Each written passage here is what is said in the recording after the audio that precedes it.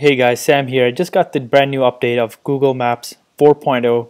The update was just released about an hour ago, so I have it downloaded here right now. So first things first, Google has added a brand new icon to represent the Google Maps application.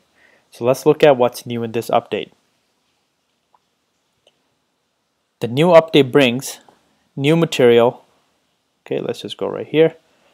So the new update contains new material designs that brings bold graphics, fluid motion, and tactile surfaces. So I'm going to show you guys the fluid motion because the app is beautifully smooth with the new update.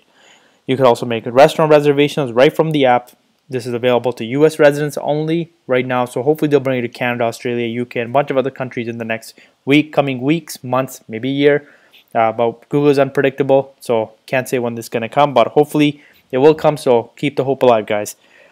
You can also see estimated wait times and a cost of taking the Uber service if you guys use the Uber service to get around town. So if you have the app application installed on the iOS device that you're using, be it the iPhone 4, 4S, 5, 5C, 5, 6, 6 Plus, whatever it is, you can see the times right in the Google Maps application, so you don't need to open another application to see just that. It is optimized for iOS 8 because I did notice before it was not that optimized, so it was having a lot of issues where I would open the application, the screen would go blank, as in black, for a couple seconds, or sometimes just for a split second, and then the Maps application would open up.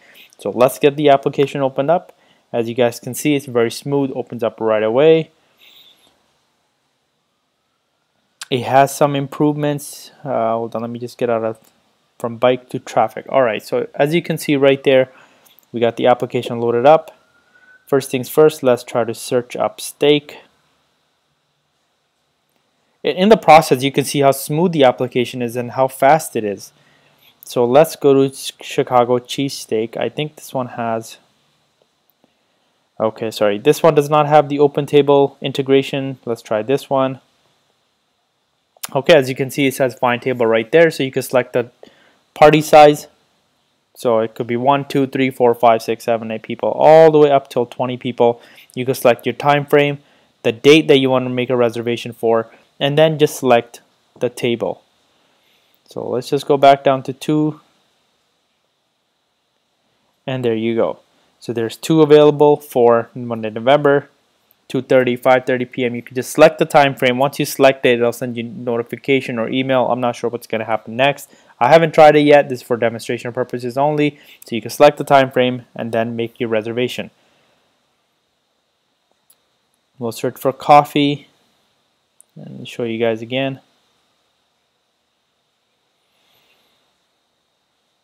So as you guys can see, it's very smooth, very fast. You can select the coffee place. Let's go for Starbucks.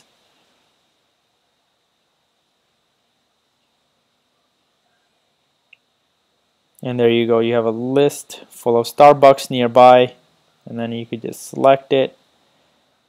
See the information available, such as, open hours, address, and whatnot. So you can see all that information right here, ratings, reviews. You can write your own reviews and whatnot. But overall, the application is very, very smooth. The next thing they integrated is the settings, which are in the top left corner. You can select those. You could click those 3 lines, or what you can do is go ahead and slide your finger from the left, and it'll bring up the settings. Now you have all the options for traffic, transit, biking, satellite, train, Google Earth. If you have the application open, if you have the application installed on your iOS device, it will take you to that application right away and locate you. The Your Places tab is for your work and your home address, and also you could put your other places by starring them. So whenever you're searching for a place you like it, you could click the star button and it will add it to your places for one tap directions to that location pretty much. It's very convenient, very smooth overall application, and I do like it. One thing I do miss, or I hope that added in the near future, is that the night mode. That's one of the reasons why I like using the Apple Maps application, is because of the night mode. Because at nighttime when you're driving and you have the iPhone, and I got the iPhone 6 Plus here, so it's very big. So when you have that in front of you and you're driving down in nighttime, you can see that the white light would be very disturbing, and it really is. With Apple Map, because it turns black during the night mode usage, it's much easier on the eyes and is much more comfortable when using it while driving so you can see a little bit better rather than having this white light shining into your eyes and making you kind of blind, depending on how high your brightness is on your device. So that's about it with this application update. Hopefully Google continues to bring new updates and features to the application soon. But you guys can check out my website, samunlocks.net, if you need any cell phone unlocks. We do unlocks for all different various makes and models, so you guys can check that out. And also subscribe to my channel by clicking this beautiful big red button right here. And check out my other videos. I make a lot of other videos here that are helpful to you, at least I hope they are.